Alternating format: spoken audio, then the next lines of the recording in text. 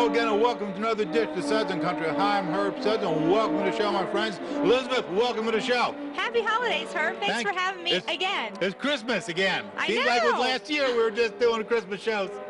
We're at the Railroad Museum of Pennsylvania. David is here. Welcome to the show, my friends. Hello, Herb. I'm the Executive Director of the Railroad Museum of Pennsylvania, and welcome. We are in Strasburg, Lancaster County, Pennsylvania, and we are one of the world's foremost museums of railroad heritage in the United States. What can people see here?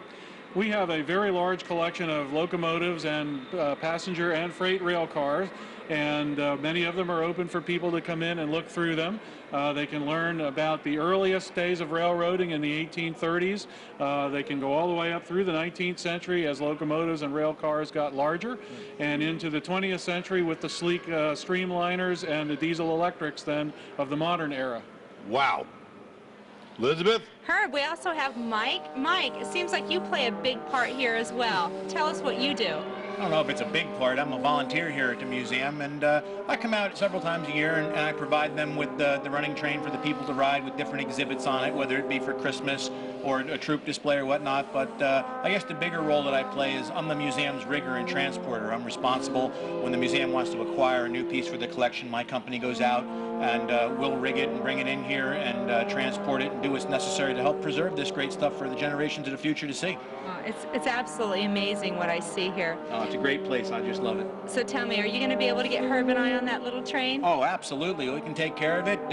We've got a great engineer, and we might even have a surprise for you on that train. I love surprises. I love surprise, especially when Elizabeth is involved. We're in the Railroad Museum of Pennsylvania in Strasburg, Pennsylvania, where we have canes and trains and all kinds of wonderful things to do for the children. Michael. Emmett, what fun things are there here to do? Well, Michael, there's tons of fun things to do here in the Railroad Museum of Pennsylvania. We've got trains, there's a Christmas tree, there's me, Emmett the Elf, and of course Santa. Ho, ho, ho. Not bad for your first try, Michael. And Andrew, I think, has a question for you, Emmett. Do you have any trains? Do we have any trains? Look around! There's trains everywhere. In fact, there goes one right behind you. Does that answer your question for you? You don't know? Okay, good try. Emmett, thank you very much for being here, You're entertaining us this afternoon. Well, Elizabeth, it looks like we're on Santa's train. Yeah, there's lots of people here. I see Santa. I see Santa, too, and I see an elf behind me. And Mrs. Claus. Oh, that's Mrs. Claus? I have to introduce myself to her. There you go.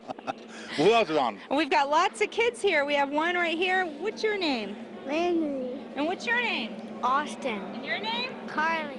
Wow, those are the only 3 kids I could reach. Okay, and there's one behind me. What's your name? Lauren. Okay, we got a lot of kids. All going where? Where are we going on the train? On the bridge. On the bridge. Let's see if there's a bridge ahead. Okay, let's go. All aboard!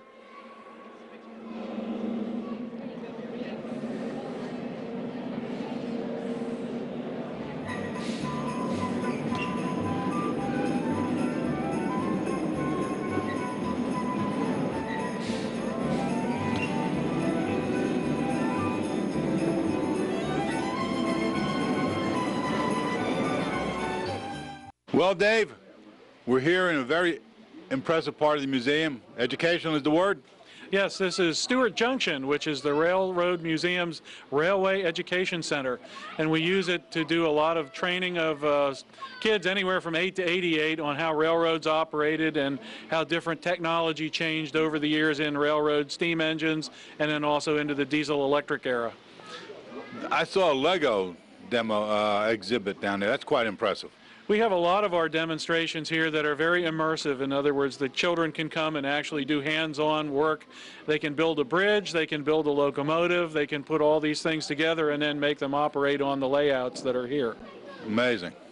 It gives the parents a lot to work with them too. It's fun to watch the parents and the kids work together on building something.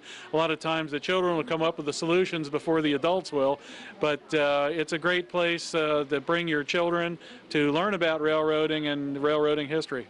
How long did it take to put some of these displays together, roughly? This exhibit was built in 2000 and dedicated by Governor Ridge that year, and it took about 2 years to actually do all the planning and the construction for this particular building, which was funded by the North American Railway Foundation. Amazing. I'm impressed. It's certainly a place that people do enjoy. Well, the trains dropped us off at Steinman Station, and we've all come in to get a little warm. Elf, tell us about some of the things around here. Well, there's lots of snow, there's lots of horse and buggies, and of course, lots of trains to ride for all the little girls and boys. Santa, question for you. For the most part, how have the children been this year? They've been very good, and I hope they all get what they want for Christmas. And Santa, have you been keeping tabs on me? Yes, ma'am, I have. I have a list on you. And how are things looking? It's looking grim. All right, I'm going to work on Santa and my Christmas list. You having fun, Pauline? I'm having fun, Herb, on this pump car. Boy, Eric, how old is this car we're using? Well, this one's actually only, I believe, about 10 years or so old. This is actually a replica, but we do have an original that's probably around 100 years old. This is based on, an original design, but the actual car itself is a newer replica. And they would be used for track maintenance and inspection. They're basically the forerunner of, later on they had motorized cars similar in size to this, and then nowadays they have what are known as high rail vehicles, which actually are trucks that have railroad wheels that drop down, and they'll use those for maintenance away in today's world. But 100 years ago, 125 years ago, this is what they used when they had to go out and inspect the track. Pauline, exercise, huh? I know. What a workout. What a wonderful time here at Strasburg Railroad. There you go. I'll tell you what, maybe we'll take another spin. Well, my friends, we're wrapping up this Christmas edition of Suds and Country. Pauline, thanks for being on the show. Herb, thank you very much. It was a pleasure as always. And you know what, Herb? I'm thinking about climbing aboard this train behind me because it has a lot of goodies on it. And Mike, we want to thank you for being such a gracious host, showing us around. We had a great time. Pleasure is mine, and miracles can happen here at Christmas. I mean, Santa's Paradise Express brings you in and took Elizabeth back to the North Pole. So come back and see us again soon, huh? So that's where she went. Very good. We were wondering The magic of Christmas here at the Strasburg. Thank you very much, sir, for being on the show. You're welcome. Appreciate it. Pleasure was mine. Merry Christmas. Thank you. Merry Christmas. And Merry Christmas, Merry Christmas, everybody. Merry Christmas. Merry Christmas. Bye-bye.